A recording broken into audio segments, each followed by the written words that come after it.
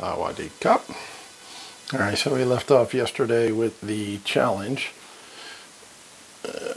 The comfort challenge. So, supposedly, allegedly yesterday, you started proposing solutions instead of asking other people, you know, what they want to eat or do or whatever. Which, once again, I've been kind of doing for a while now because that's my nature. But I've been working on the opposite for a while now, just trying to be more inclusive, as I said. So for you, most of you, the opposite.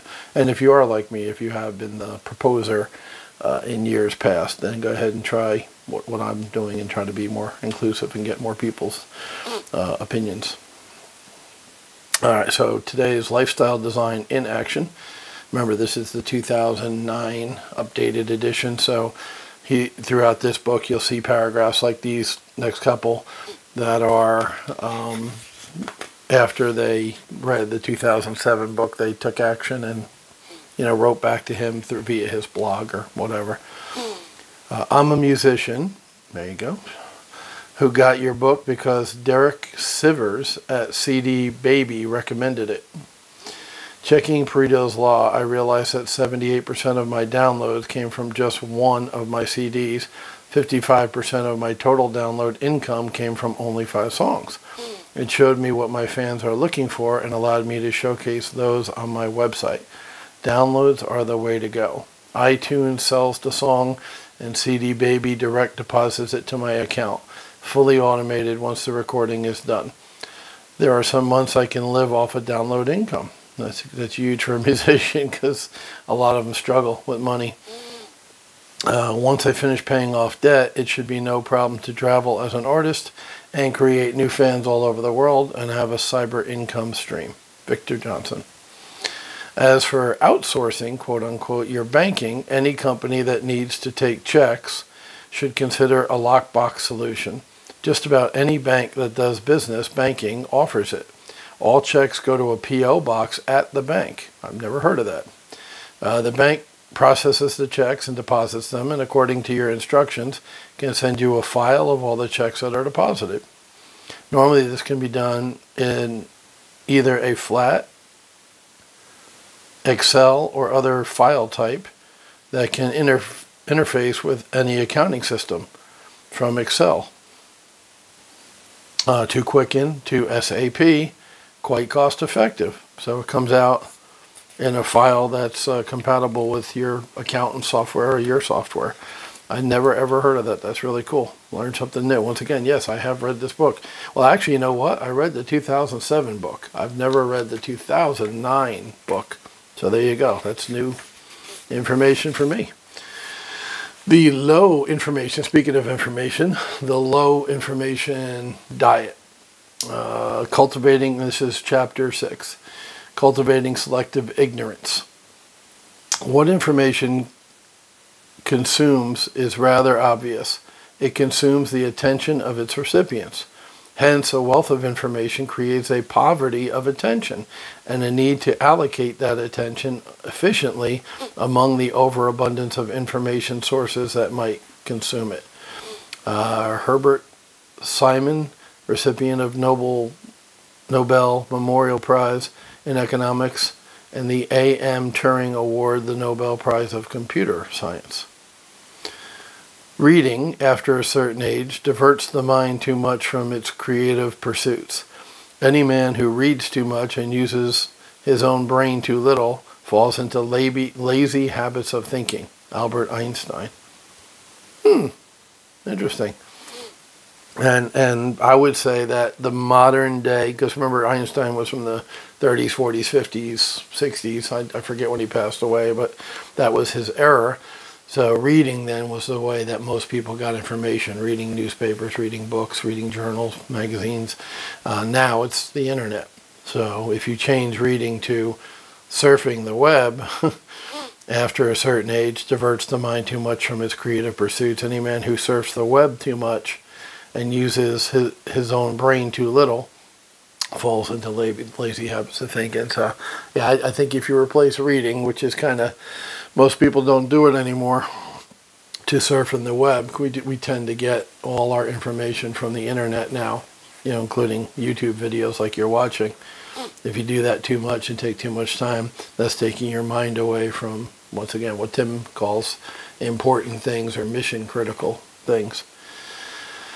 I hope you're sitting down. Take that sandwich out of your mouth so you don't choke. Cover the baby's ears. I'm going to tell you something that upsets a lot of people. There he goes, ruffling the feathers.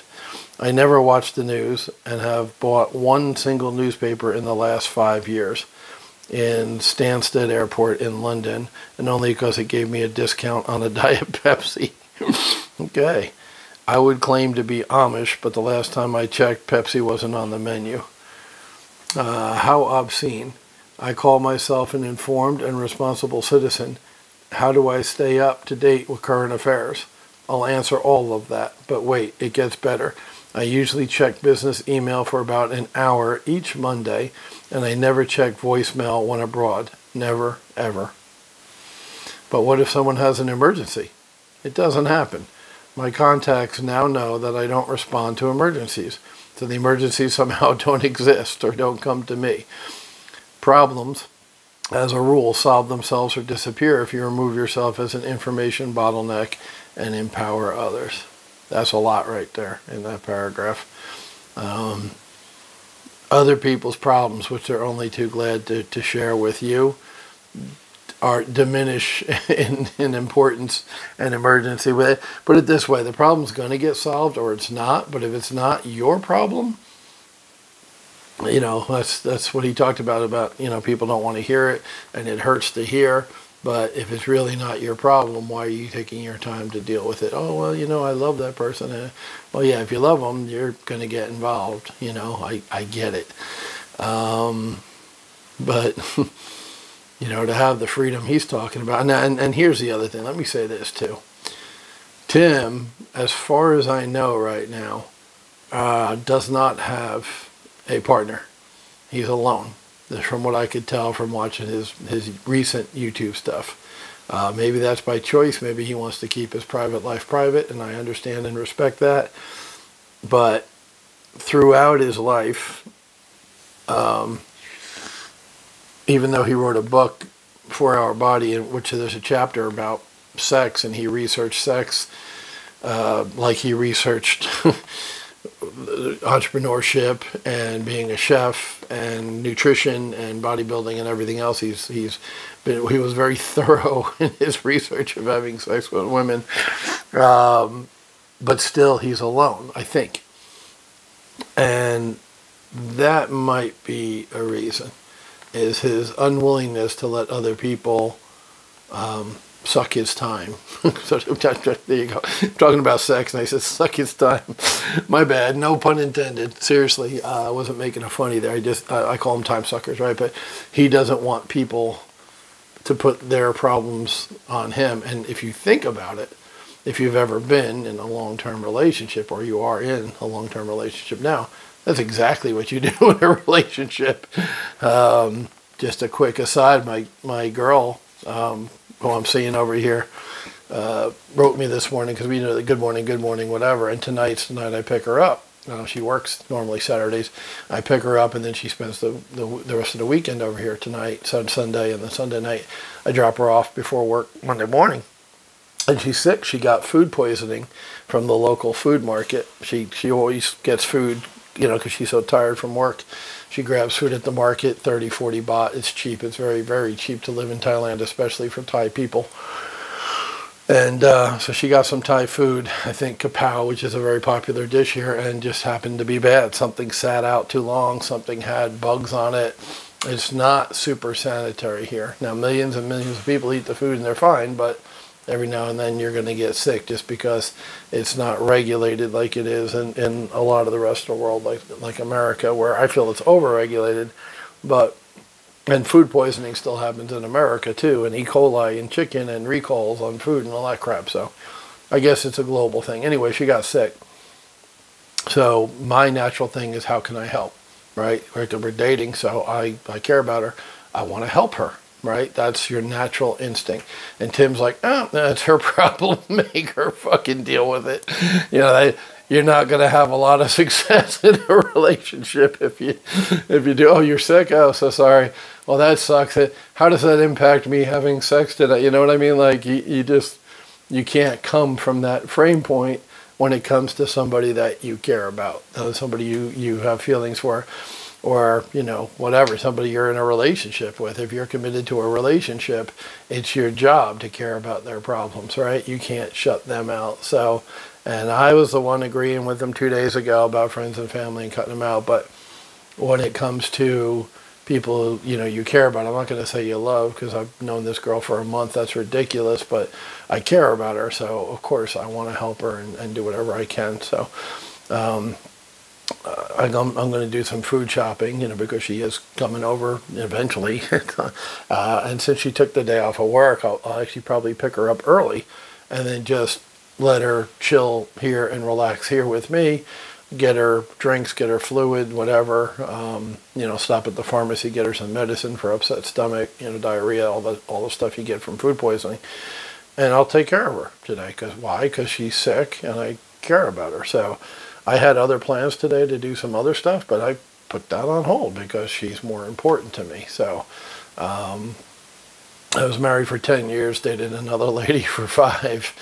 So on this one thing, maybe my advice is a tad bit better than Timmy's. Because as far as I know, he's 40 years old and alone. And that could be by choice too. More and more people these days are like, you know what, a relationship's too much work. I'm just going to focus on me. And that's fine. If that's your course of action, if that's Tim's course of action, I'm not going to judge. You know, as long as you're happy, you don't have to do what I do. You don't have to be me to be happy. I hope I've stressed that enough last year with the other book and with this book. I keep saying your mileage may vary. And what I mean by that is you do you. You do what makes you happy. And that can be 180 degrees different than what Tim does or what I do, right? What we're doing, Tim and I, works for us. And we're throwing out ideas and putting out concepts and thoughts and challenging you to think different ways so you can find what makes you happy. And sometimes that will be completely different from what makes us happy. So I love Tim. He's awesome. I've gotten so much already from this book, and we're just cracking the shell. You know, the egg hasn't even come out yet to fry up. But on this thing, I'm like, you know, when you're dealing with somebody you care about and you're dealing with a relationship that isn't harmful and doesn't take away from your production and doesn't stop you from getting your goals, which, you know, the one I'm talking about doesn't do any of those things, unlike the one I had last year. You know, you do make other people's problems yours. You do make other people's, you do give other people your time as valuable as your time is. You just, to me, taking care of this girl at this point is mission critical. Now, am I going to marry her? I don't know. Who the fuck knows? Anybody who tells you they know it's going to happen 6 months or a year from now is lying, because it's out of your control. Shit happens. Things grow or they don't grow. It's whatever.